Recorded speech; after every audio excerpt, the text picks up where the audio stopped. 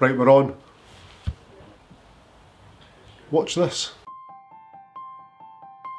Being able to reproduce an action that sustains compression and straightens ball flight is every golfer's dream. Hitting the golf ball from such an open stance has given the player freedom and flow through impact.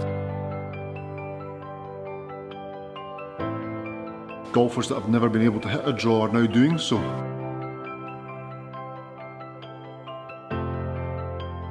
There's slicers of the golf ball who have reduced their slice or even removed it altogether.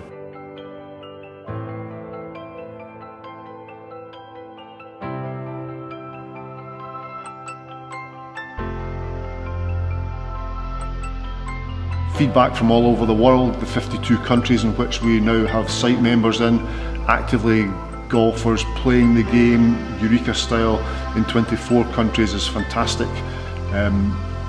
It's going from strength to strength, it's getting stronger and stronger. There's a community of Eureka golfers now who are chatting to me on a daily basis, which is a busy time for me, which is fantastic. However, to see golfers improve and to hear the feedback how slice has been reduced and draw has been introduced to their game is just staggering as far as I'm concerned.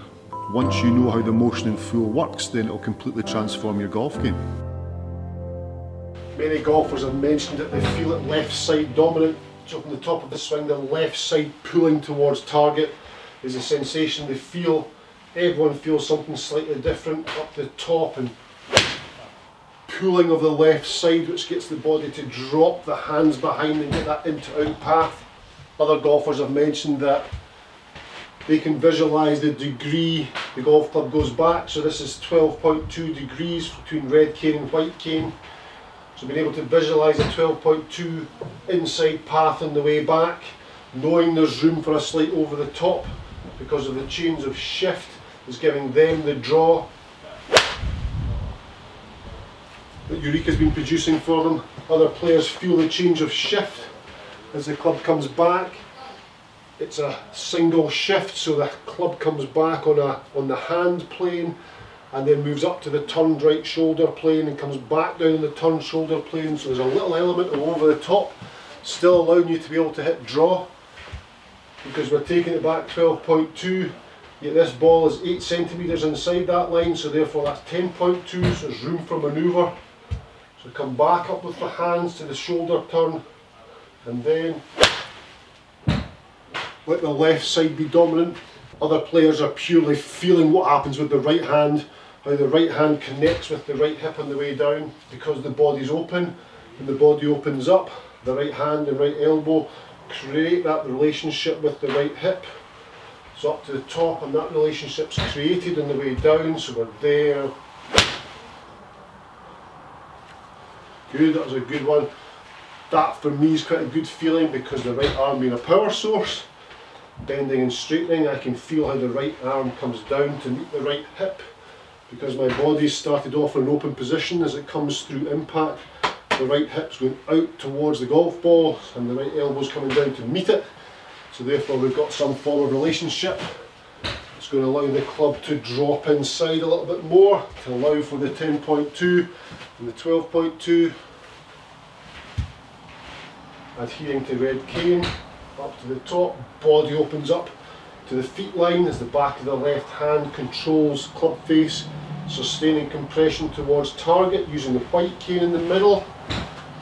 Quite a few folk have mentioned that actually, that the back of the left hand being released towards target for longer than normal is a sensation that is really creating a straighter ball flight.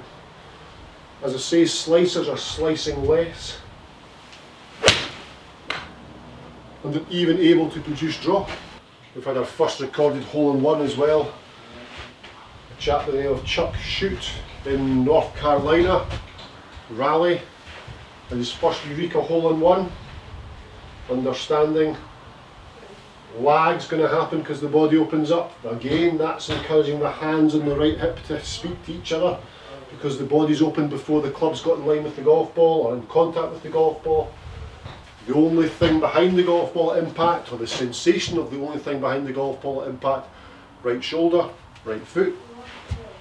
That action there is just absolutely pure. The face can stay squarer for longer. Shortens the swing because the feet are open. Flattens the swing because the feet are open.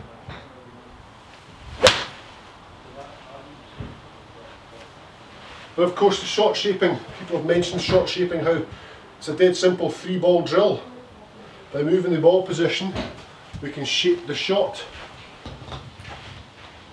Being moved up the target line, but we know what we're adhering to allow this to happen, to allow the fade.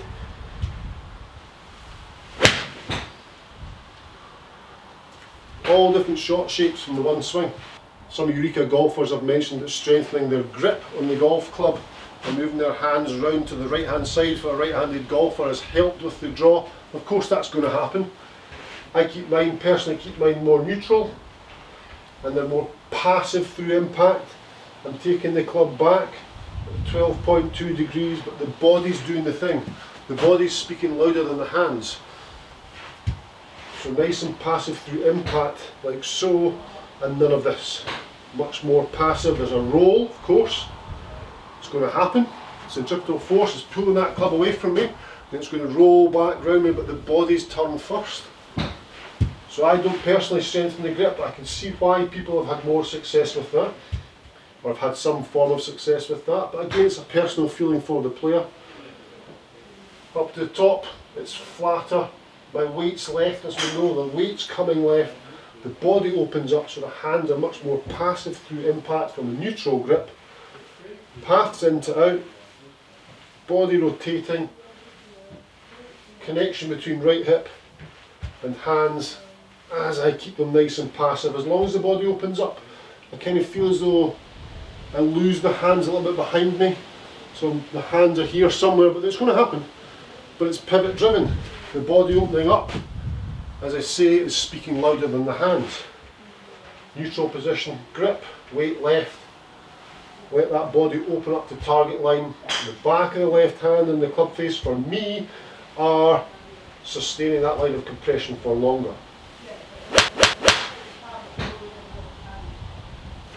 Draw.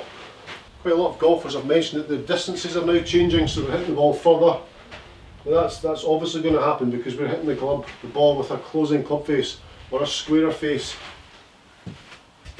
to our intended target. There's less shear, less slice across the golf ball, and that's purely because it's pivot driven. So of course you're going to get a stronger ball flight from this. We're not swinging any harder or any faster, we're just allowing it all to happen. Eureka style. For some, the initiation of the left knee is the start of the downswing up to the top, left knee externally rotating, and of course that action leaves the hands behind. So external rotation, it's a lateral rotation, so up to the top the weight's moving left and turning at the same time because the focus is on the left knee. That triggers many golfers' downswings with Eureka. There's been a lot of emails about that. Rest position, left wrist's flat, opening the left knee up, and for some people that's all it takes. Just that simple swing thought, that start of the downswing. Does my right hand and right arm come close to my right hip? Well, of course, if the body opens, that's going to happen. If the left knee externally rotates, as my body has a lateral rotation, all that's going to fall into place because we're adhering to the canes. That's all we're doing, is adhering to the canes that we've set up correctly. I'm set in good position, left knee externally rotates, which leaves everything behind me, and I can hit draw from there. Fantastic. If you've tried Eureka Golf Swing, please leave comments below. If you've not, go to eurekagolfswing.com. Everything's in there. It'll tell you exactly what to do. There's the iron swing series, the driver swing series, and the shot shaping and ball position series. There's also, we're now at the stage that other golf coaches have contacted me to become authorised swing instructors of the Eureka Golf Swing. Oof. Wow then.